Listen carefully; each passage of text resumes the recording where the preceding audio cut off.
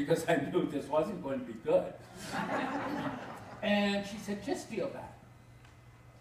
So I, got a little pain and I felt it, and I said, what does that feel like to you? Well, it's toilet paper, for God's sake. How is it supposed to feel? What do you think of the texture? Well, I think it's probably maybe a little rough. Exactly. And do you know you have put this in my trailer every day for the last 3 weeks? My ass is chafing. And I said, well, okay, well, we're going to remedy that.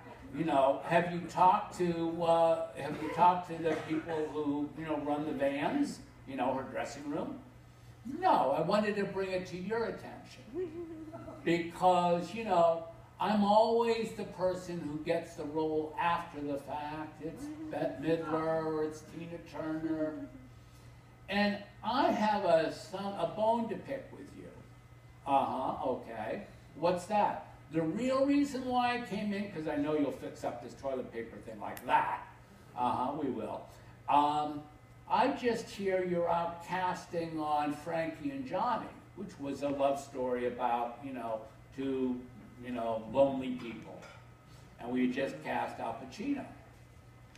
And she said, so why haven't you offered me the female lead?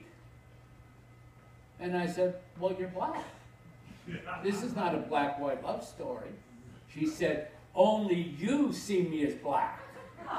I said, no, I think the world sees you as black, and, and that's fine. I'm white, you're black, but it's not in this, it was in the 80s. This is not really about that. It is about two disenfranchised people who are able to open themselves up and fall in love. But then she was pissed and she wouldn't take no, and she called up Al Pacino and blah, blah, blah. And, we ended up casting Michelle Pfeiffer in the movie, and it still didn't work. But nevertheless, I think she's a remarkable talent and a survivor. But sometimes, you have that survivor instinct when people only wish you well. And sometimes that can be a little frustrating.